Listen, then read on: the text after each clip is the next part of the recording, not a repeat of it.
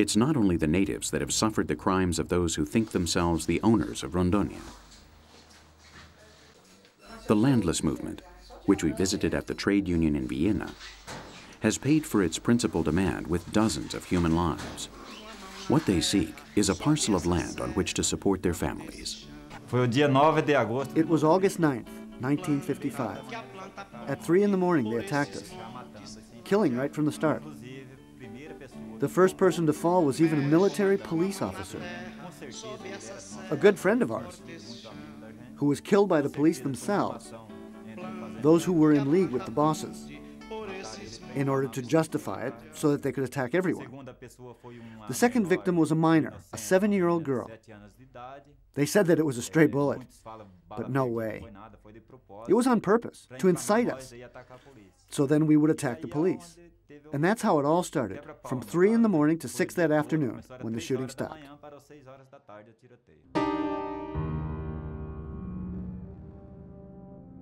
The Corumbiara massacre has still not been cleared up.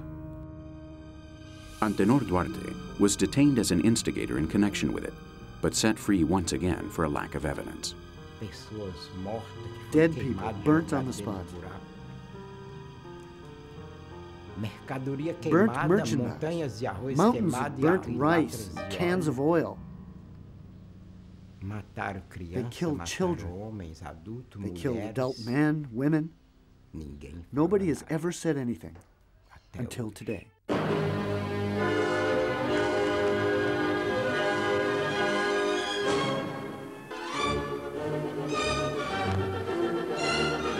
Acontece que na madrugada do dia 9, o acampamento foi cercado por todos os lados e começou o que foi o massacre de Corumbiara.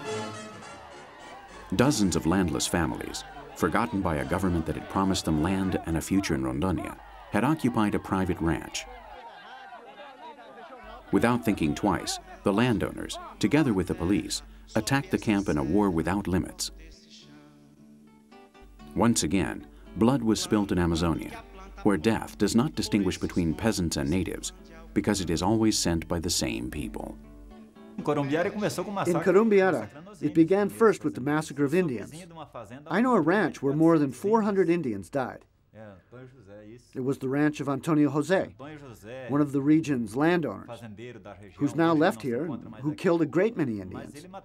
Today we have Amir Lando as a senator of our republic, a man who now has his land because he defended Antonio José before the law for the massacre of Indians and prospectors. The Senator Amir Lando, today a minister in the government of Lula da Silva, that great example for Brazilian society, has a dark past connected with the colonization process in Rondonia. With annual growth of 20%, this Amazon state has gone from a reported 37,000 people in the 1950s to 1.5 million today. And of course the Indians, who nobody counts, are in the way. So you say that poisoned sugar is used to kill the Indians?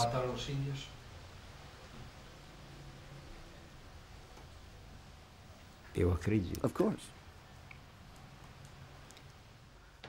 It's the best way to get rid of them. The Indians really like sweet things.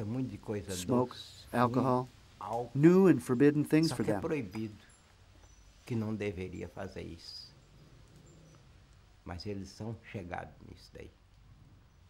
And their extinction came in this way. Although we can't look into it fully, because there are some who still use these methods. Concluir totalmente porque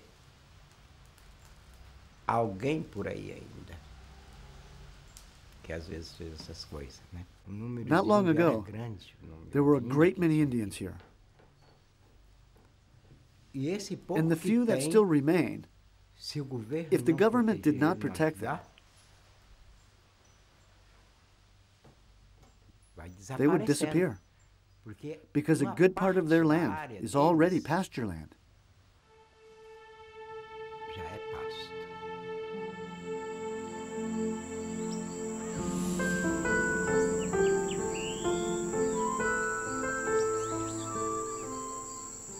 The The most amazing jungle on the planet is in a losing battle in Rondonia. Swiss-type pastureland is taking over at an ecological and social cost we cannot afford to pay. And the end of the world is coming for the natives who are today treated like pariahs in their own home. Brazil exports more and more beef from this area. It sells this meat as green, organic beef. Knowing what we know, can we really see it as such? The world often treats us as if we were the ugly duckling. They say that here we are deforesting everything. But that's not the truth. At present, more than 75% of our jungle land is still intact.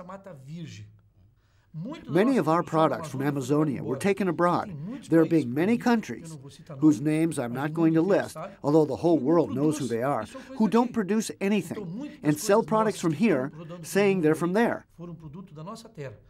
Some come as protectors of nature, but they are the real wolves disguised in sheep's clothing, telling everyone that we must take care of this, while they are taking everything themselves.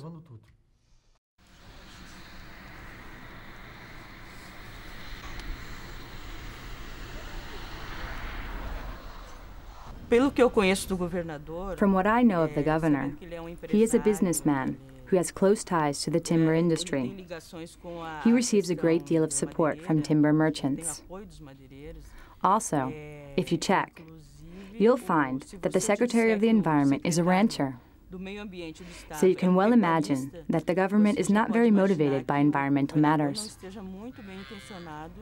Ranching only benefits the great landowners, who have many resources. Therefore, I wouldn't call it development, because it only benefits a small number of people. Many of them don't even live in Rondonia. They have land here only to invest in property, and they have no interest in bringing progress to the state of Rondonia.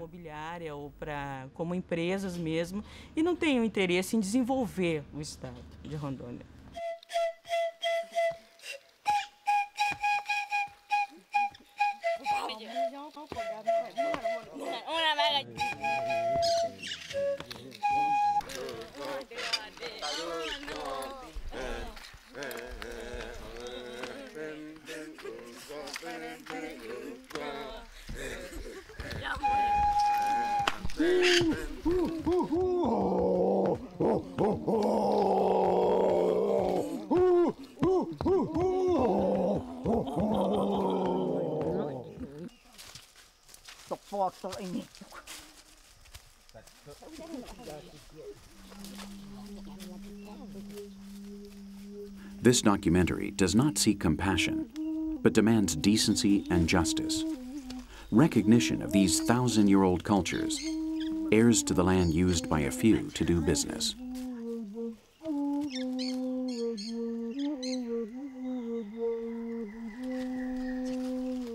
These are people on the edge, human beings protected at some risk by the National Indian Foundation's Department of Unknown Tribes, for whom the end of the world appears to have come.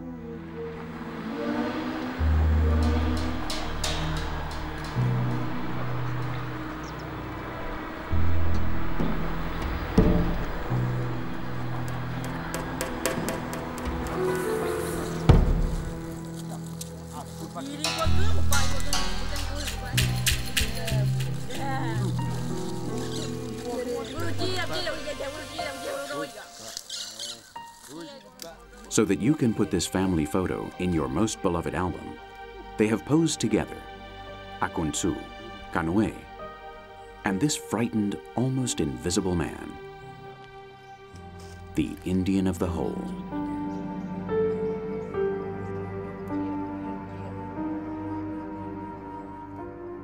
Three tribes, 10 people who need us all.